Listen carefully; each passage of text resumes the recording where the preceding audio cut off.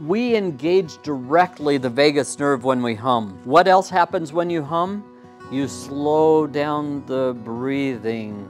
You've heard that it's important that you breathe out longer than you breathe in. Humming does that naturally. You don't even have to think about it. You start humming and you slow your breathing rate down to 25% of the time breathing in and 75% of the time breathing out. If we want to improve the efficiency of the vagus nerve system, humming is a crucial, beautiful way to do it. When we ask you to do it with all of the techniques, it's just simply giving you time to practice, to learn the frequencies and the tunes of the tuner. And we have people that say, I will never hum to a device. And that's fine, you can groan to it. You can make any kind of vocalization, I don't care. But if you will make vocalization and if you will breathe out, that humming process does that for you naturally.